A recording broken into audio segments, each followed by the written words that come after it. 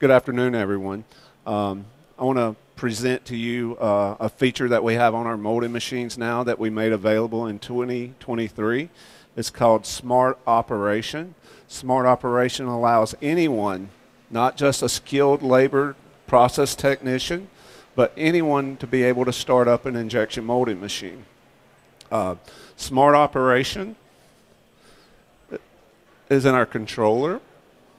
And with the 15 minutes that I have, we're going to go through and we're going to start up the injection molding machine. All right. So basically, this will allow anyone to come up to the molding machine and start it up and make good parts. So at the end of the demonstration, I'll pick someone from the audience and let them come up and start up the machine. Okay. So one of the things that hinders everyone in manufacturing right now is having skilled labor. Skilled labor to start your machines, skilled labor to process your machines, and Kraus-Maffei came up with Smart Operation.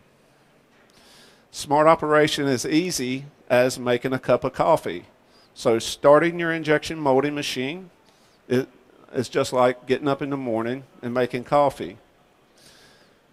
Start Operation does not process the machine for you. The process engineer or process technician has to set everything up in the background. And once that's set up, any operator, any material handler, anyone on the production floor comes over and the machine will only do what the process engineer set it up to do. So I'm running a video up on the TV now. That's a video of my colleagues in Germany running Smart Operation. And this is our Smart Operation on our molding machine. Okay. All right. With the Smart Operation,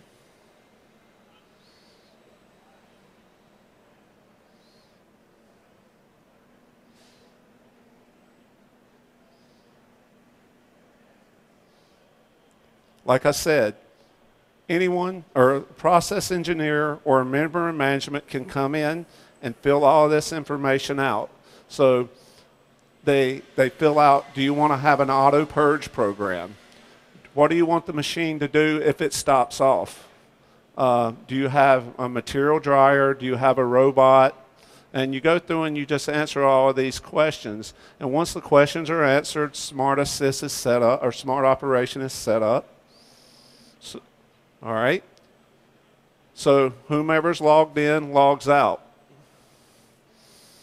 So right now, no one has control to change anything in the controller. No process settings, no anything to do with the barrel, anything to do with the clamp settings. They do not have access to change that. But they do have access to start the molding machine. Okay. So who wants to start an injection molding machine? Oh, you, come on up. Abby. Hi there. Hi there, Abby. You ever started a molding machine before? Not this one. You want to start it? Sure. Come on. So, what we have now is our dashboard, and this just shows us where the machine is at. This dashboard, it tells us how many cycles the machine has made, what the current cycle time is, 482 seconds, what our barrel temperatures are, barrel zone 1, oil temperature. Those are freely configurable, so I can choose any of the process settings if I want to see any of my actual values. Let's just look at cycle time. All right, or we can change these to however we want. All right, at the bottom of a dashboard, we have two boxes here. One of the boxes is our status. There's 5 levels of starting up this molding machine. Right now we're on level 1. So Abby, you're coming over to start up the molding machine. You see a green box. Switch on and heat up the system. You come in first thing in the morning. I want you to press that button. All right? So now she pressed that button to start the procedure, and it asks you a question. It tells you something. Turn on the cooling water. So that tells you you have to go around and turn on the cooling water. Once you do that, hit OK. All right, the next one, turn on the compressed air. You did that, hit OK. Switch on the material conveying system. We've got that turned on. Switch on the metering device. That'd be a mixer, a color feeder, or whatever that might be. Hit OK. All right. Switch on the material dryer. If we have a material dryer, it tells us to make sure the material dryer is switched on. All right. So now we're at stage 1.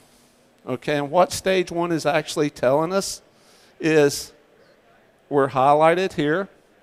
It asks us if you have a mold temperature controller, a TCU, anything like that, a chiller, make sure it's switched on. Hit OK. Switch on external mold heating. If you have a hot runner system, an external controller, it tells you to switch it on. Now it gives you a message. When the external mold temperature controllers are up to temperature, then activate the green operating button to confirm. So we're up to temperature, so go ahead and press the green button. All right, press it again. It didn't go, it didn't see your finger.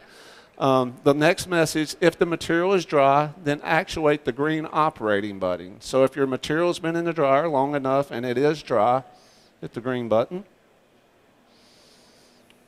All right.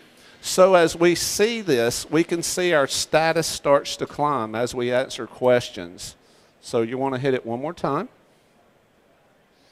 All right. Check whether the robot protective fence has been acknowledged. So that would be the robot on the back side. It's good. You don't have to do that. I got my robot guy telling me it's okay. Check to see if the robot is in the home position. We're in the home position, so we hit OK. All right. And then caution. So it tells you to open the safety gate. All right. On this particular machine, you have to unlock the gate. And then you can open the gate, okay? And it says, enter the mold chamber. If components sprue, and remove them. If there's parts in the mold or if there's a runner in the mold, remove it. Check the ejector pins for contamination. Clean or lubricate if needed. At the bottom it says, exit the mold chamber, or machine chamber. So we close the door, and you hit OK. All right.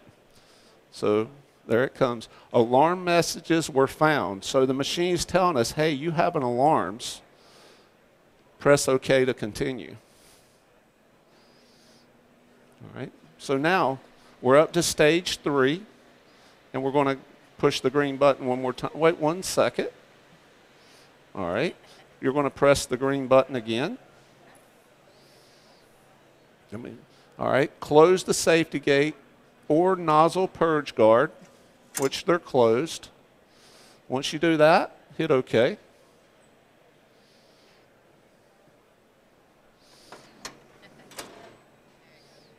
So we have to lock the gate. And then we hit OK. So we're up to stage 4. Check the robot again to make sure it's in the home position and hit OK. Now, open the safety gate on the operator's side, wear protective clothing. When entering the mold chamber and introduce appropriate protective measures. Open the gate on the operator's side, so we have to unlock. All right. And then it tells you to check again. It wants you to double check to make sure there's no parts or anything in there. All right. It asks you to check, check, and double check. So now we'll close. Let me lock the door. Okay. So now, hit the button again. All right, so we're up at stage 4. It's asking about the robot. We're home. So we're still at stage 4. All right, so once we get ready to start, it comes up and it says start production. Hit the button again. So now, wear protective clothing. It tells you to open. We're in stage 4 or stage 5. We open. So we load the inserts.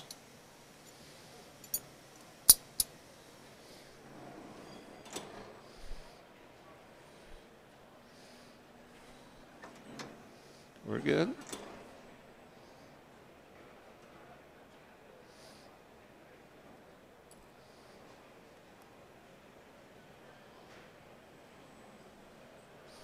So I had this set up so that the injection unit backs off every time we go in.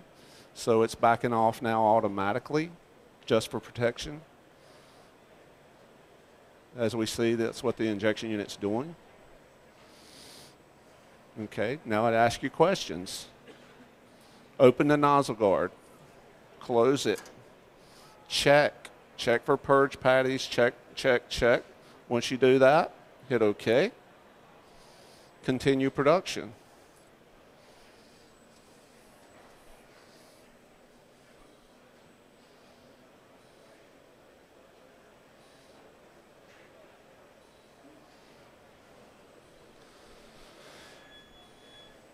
So, it's easy as that, right? So my machine's set up so the first 3 shots are startup parts. So we're not going to put as much pressure in the mold. We're not going to fill the parts completely out.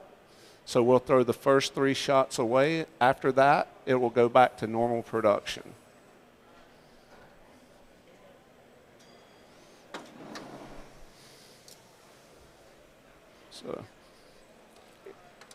So could you start up a molding machine again with that? Cool. It all really depends, guys, how well your process is set up and established. If your process is established, Abby can come up and start your molding machines for you.